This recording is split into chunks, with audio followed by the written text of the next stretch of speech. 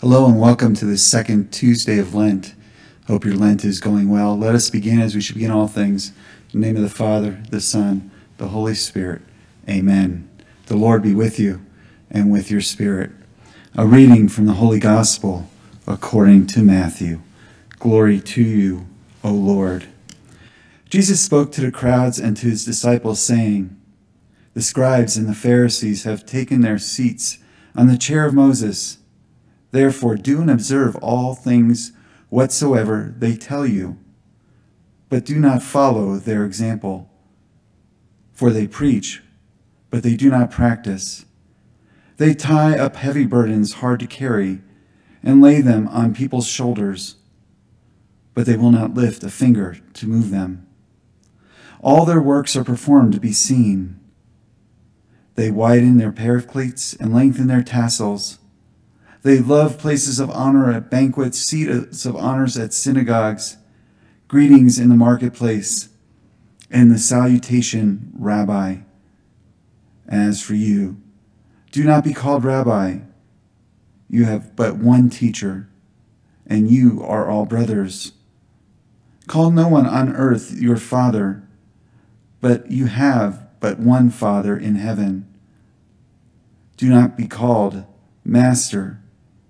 You have but one Master, the Christ. The greatest among you will be your servant. Whoever exalts him will be humbled, but whoever humbles himself will be exalted."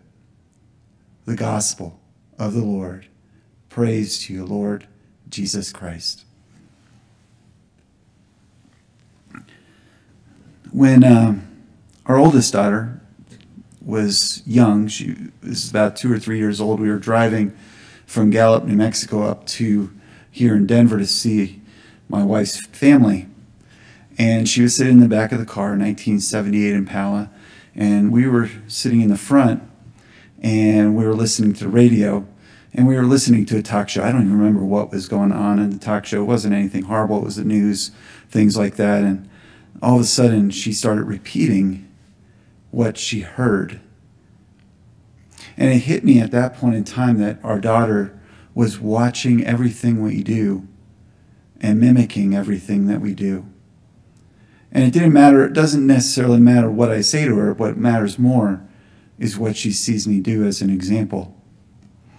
That is our essence of our reading today in the gospel, is not only should we believe what we believe, not only should we teach what we believe, but we should live what we believe.